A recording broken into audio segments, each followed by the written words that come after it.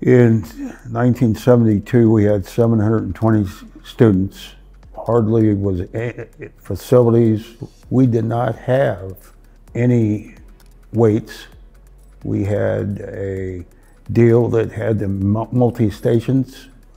We had asphalt track, no bleachers. At that time, I was hired as assistant football coach and the head wrestling coach. And we started with weight room, then I went down to York Barbells in Dania Beach, which is south of here, and I bought a bench.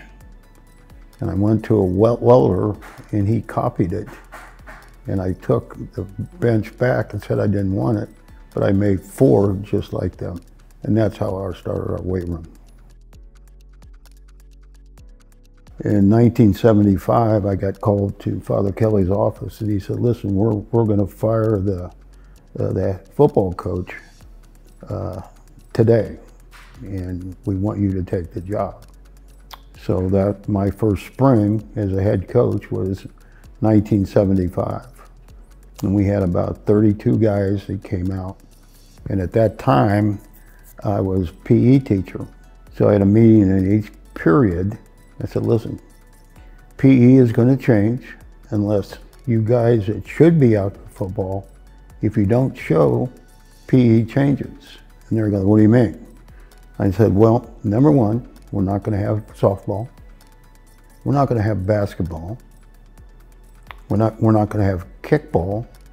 The only thing we're going to have is you're going to run 1 mile every day, and then we're going to do jumping jacks for another hour, and that's PE."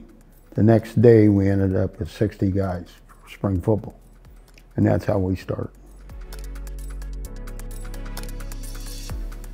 What we've seen in those years, the COVID years, they cover about each other. You know, we have teams, and they have it all in any high school. You guys that practice out there, if you're a team like us, we've probably 120 guys on varsity. They don't even know who they are. And we've changed that.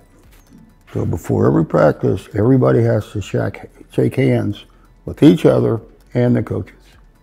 And we stress, who's this guy? They bought in what we were trying to preach to them. And that started way back with that 92 team. Because the 91 team was a better team. One of the best teams we ever had. But think back what those guys 2 years ago, or the guys that did 4 years ago.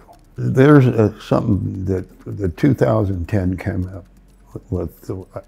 It's called "You Go, You Go, You Go, We Go," and you'll hear that on the practice field all the time. If you go, you go, and you go, and all you guys, we all go. So it's all about you become we. And it doesn't work if you don't do that. You go, we go.